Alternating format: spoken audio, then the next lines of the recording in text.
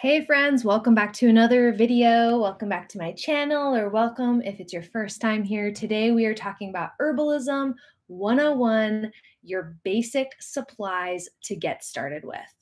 So, hi, my name is Erin McMurtry, and I am a health coach. I'm a home herbalist, and I'm excited to have you on my channel where I talk about home herbalism, herbalism for beginners, and natural earth-based health and healing. It is your birthright to play with herbs, to connect with the earth, and to make your own medicine to support your health at home. So I'm so happy that you're here. If you didn't know, I also just started a podcast. So find me on Spotify or anywhere else where you listen to your podcast. The podcast is called Real Herbalists, and there's actually a playlist on my channel on YouTube where I have the first episode and a link to find it on Spotify. So just wanted to announce that in case you didn't see. So today, we are talking about my top favorite beginner herbalism supplies to get you started. And I want to say thank you to one of my subscribers who requested this video. I love making videos based on your guys' requests. That way I know that you actually want what I'm creating and that I know it's actually helpful for you. So feel free to reach out anytime on YouTube, Instagram, or my website to send me questions or requests. And let's jump in. So first, I just want to say that with herbalism, there are many different supplies that you can start with, and it really helps to actually know what you want to make. So if you aren't sure about that yet, I suggest checking out my podcast. I have a podcast episode where I talk about 10 different herbal projects that you can do. I think that's actually coming out next week. But I would suggest that you have a bit of an idea of what you want to create first. That'll help you to narrow down which supplies you actually need and which ones you possibly don't. So let's jump into the actual supplies. So first, jars. Oh, I love jars. I'm a bit of a jar nut, and it kind of drives my husband a little crazy. But they're so fun. I love collecting them, and there are so many different shapes and fun sizes. So if you don't really want to spend a lot of money on jars, I highly recommend just upcycling the glass jars that you have in your pantry from your food or drink items that you purchase at the grocery store. I have a few here. Let's see. I have this one, which is from a peanut butter jar that I saved. I have this one, which was a salad dressing jar. I saved this for herbal oils that I'm going to use in my kitchen. Let's see. This is a beautiful little jar that my husband got me on Amazon, I believe. So I have so many different ones. Here's a spice jar that I saved from, just like spices at the grocery store. And I'm going to make my own spice blend to put in here. I actually have been doing that, and I really, really love it. I found this at a vintage flea market. I think it's a salt and pepper shaker because there's two of them. And this one I have some frankincense resin inside. So just know that you can get super creative with whatever jars that you have in your pantry. And you don't have to spend a lot of money. So that's a great way to do it. I do recommend that you get yourself some smaller 2-ounce jars like this one, for example, if you plan to make tinctures or herbal infused oils for the skin. This way you can put smaller amounts inside your 2-ounce jars and keep them in your purse or your bathroom or wherever. And then you can keep the larger container with the actual larger batch of whatever you made in your apothecary and out of the sun. So it is really nice to have some 2-ounce droppers. These are just ones I get on Amazon. So, and then I just recycle them over and over. So once you have yourself a few of them, you can just clean them and reuse them. Okay, next, let's talk about mason jars, because that's obviously a really common thing to use, and they are awesome. So here is a quart jar. This is 32 ounces. This is what I would call like a large batch for making bigger servings of tea or infusions that you want to keep in the fridge and drink throughout over the course of a few days. I actually love drinking water from these too, because it keeps me from having to run back and forth to the kitchen, and it actually helps me drink more water. So I love just having some on hand to just drink water from. Quarts are also nice for larger batches of things like larger oil infusions. Typically, I don't do oil infusions in a jar this big, but sometimes oxymels, which are a mixture of herbs, honey, and apple cider vinegar. Infused vinegars are good for bigger jars. And also, if you do fermenting, just a side note, I like fermenting in quart jars. It is really nice. It's a perfect size for that, I find, and fermenting other veggies. So that's a quart, which is 32 ounces. Then there is a pint jar. This is actually a wide mouth pint jar. You can get the regular mouth size, but the pint jar is a 16 ounce. I would say this is like a medium and probably the best size to start with if you're getting started and you don't want to make like huge batches of things and you're not quite comfortable with it yet. This is a great size also for storing herbs. Next is the half pint. So this is 8 ounces. This is what I would say is like a small batch. This actually has a batch of sage infused honey in it that I made yesterday, which I'm really excited about. So these are more for, smaller batches, I would say, 8 ounces.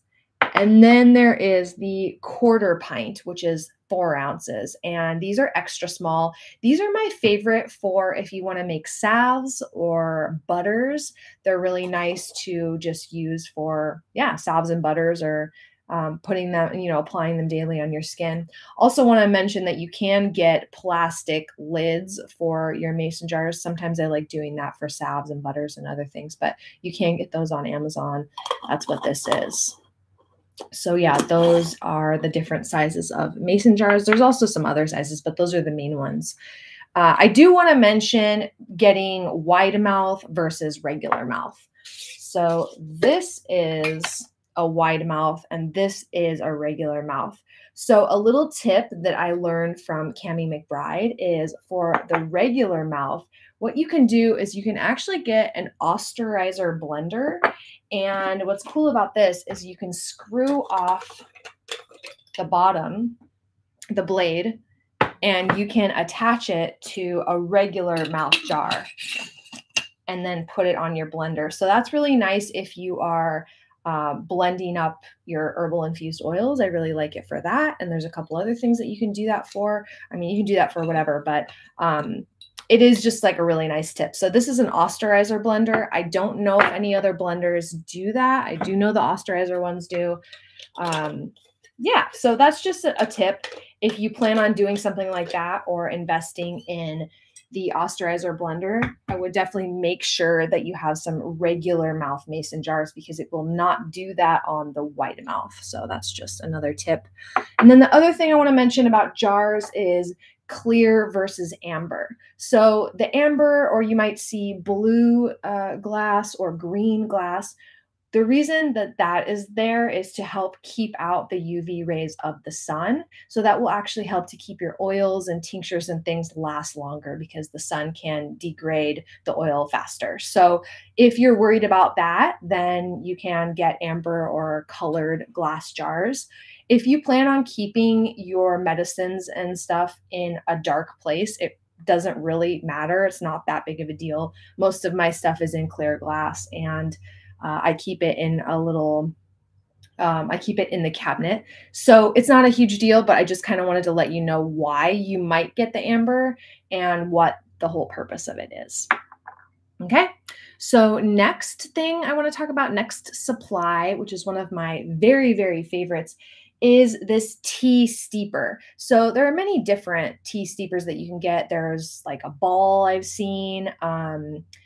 You can get little reusable tea bags. Those are kind of a mess, so I don't really love them. But this one I love. I can grind my herbs in the morning and then put them in this little tea steeper. So actually my herbs from this morning are still in here.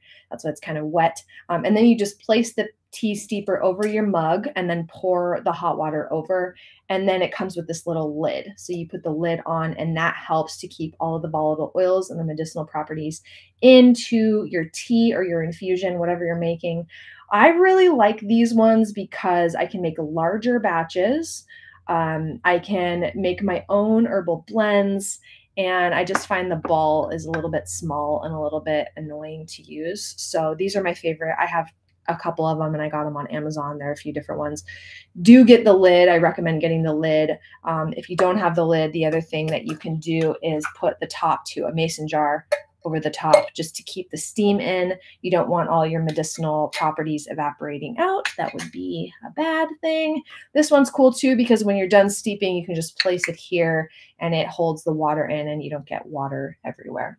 So that's one of my favorite herbal investments that I've made because I love making my own tea blends in the morning. So I highly suggest getting something like that.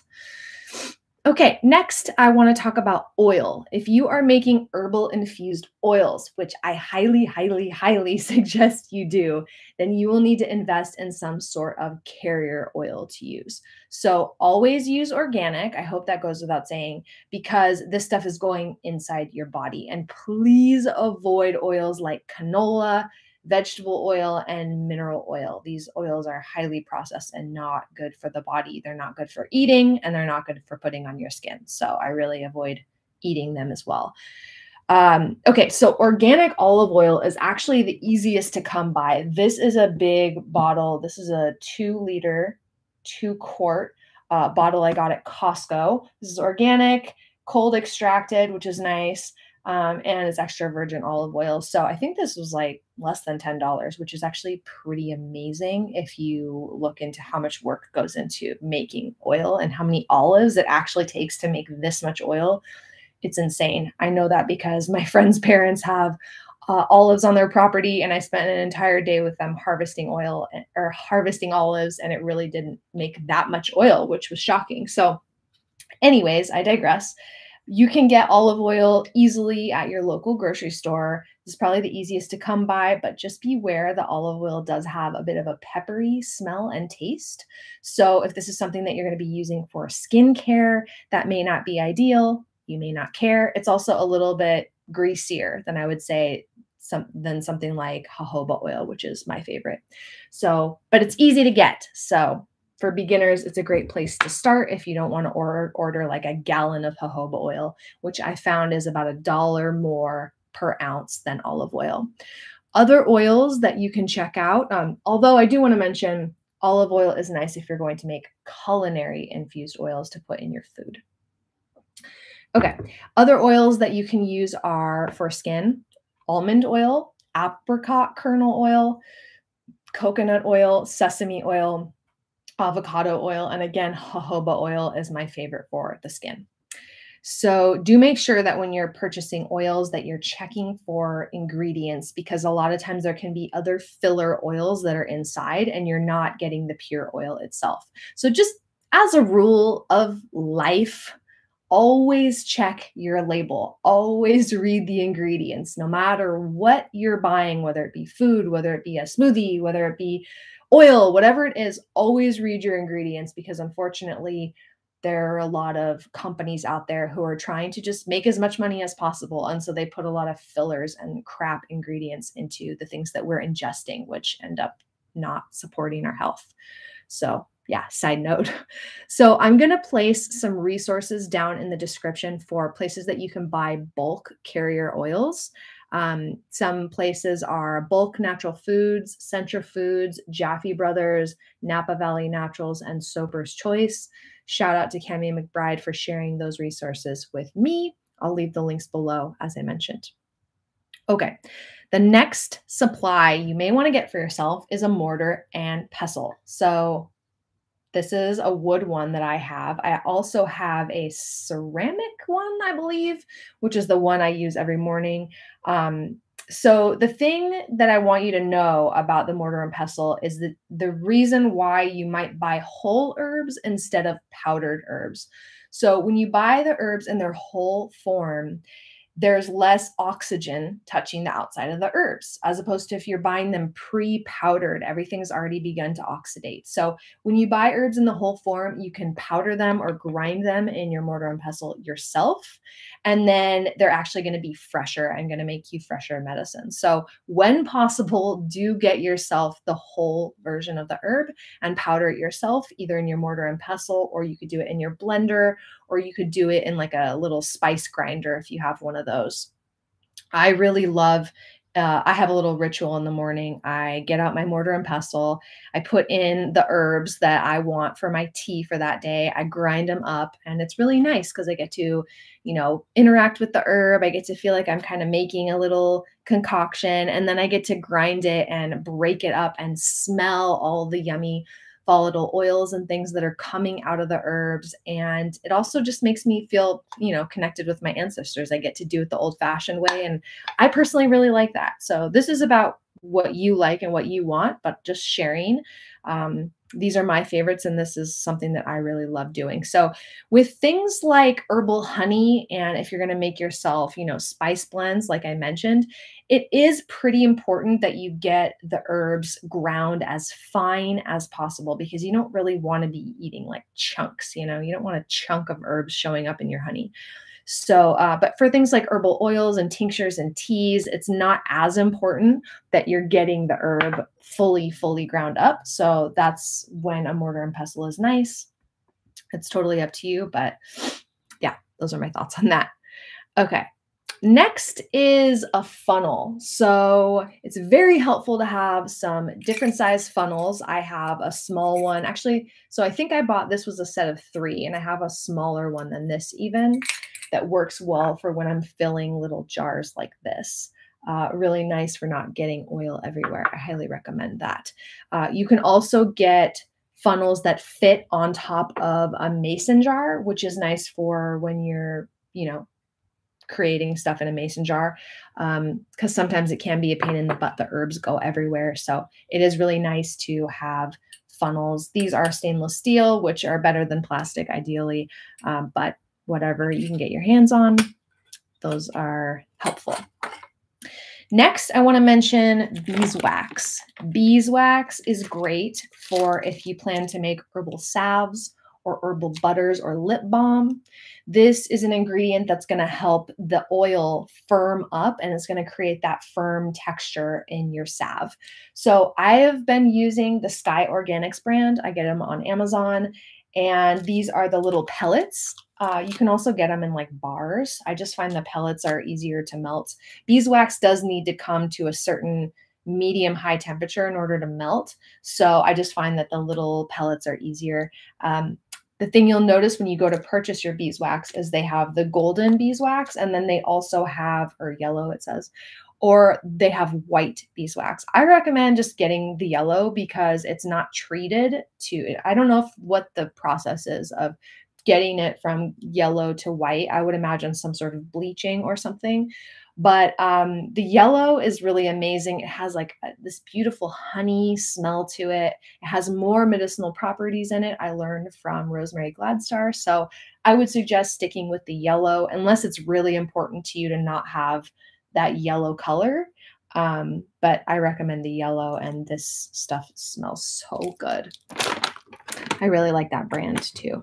Make sure you're getting organic. Again, organic. Okay. Next is a kitchen scale right here.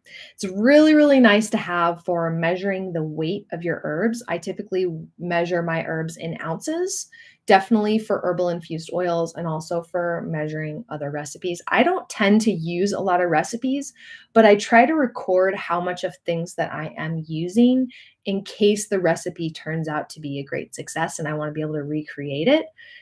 You can get a kitchen scale for probably $10 or less on Amazon. It is nice to have. It's also great if you find recipes that you want to create on the internet or whatever, to be able to know exactly how much herbs you're using. It's quite helpful. So I do recommend grabbing yourself a kitchen scale. Okay, next is a measuring cup for measuring your liquids in volume. So this is especially helpful for herbal infused oils, which is where I use mine the most. You probably already have one in your kitchen, so that's great. I like to measure mine in ounces, but you may prefer to measure in other ways. So just take note, there's like, cups and liter, milliliter, all that. I suggest doing it in ounces. The other thing to take note of is this one starts at 8 ounces. So I actually have another measuring cup that goes below 8 ounces. And I like using that because typically when I do a batch of herbal infused oils, I'm using 8 ounces or less. So if I'm doing an 8-ounce batch of something, I want to be able to sometimes do 1 ounce of rose, 1 ounce of calendula, 1 ounce of something else. And I want to be able to measure that. So be sure that I, I would suggest getting a measuring cup that measures below 8 ounces. So it's not a huge deal if you can't do that, but just a little tip and something that I've found. I don't use this one as much. I actually have a different one around here somewhere, but I just wanted to show you this one because I know it's recognizable to most people and probably in your kitchen already. Okay, next is a nut milk bag. Okay, this is a bag for making nut milk, as you may have guessed. So this is super helpful for straining your herbal oils, your tinctures, your infused vinegars. I really love using this nylon nut milk bag because I find cheesecloth and muslin to be really messy and really hard to clean. So I know that a lot of people actually just throw out their muslin or cheesecloth after the first time of using it. I've never used muslin. I have used cheesecloth, and I cannot imagine trying to clean it and reuse it because it is just a mess. It also has a really inconsistent weave where lots of bits of your herbs can get through. This is very fine weave, which you want. So you could probably use, honestly, any fabric, but I really like these. I got 2 of them when I first ordered them, and I've been using these for over a year, at least. And this one has a tiny little hole in it, but other than that, they've worked great. They clean really well. I just clean them with soap and water, and then I hang them out in the garden and let them air dry. And they're awesome.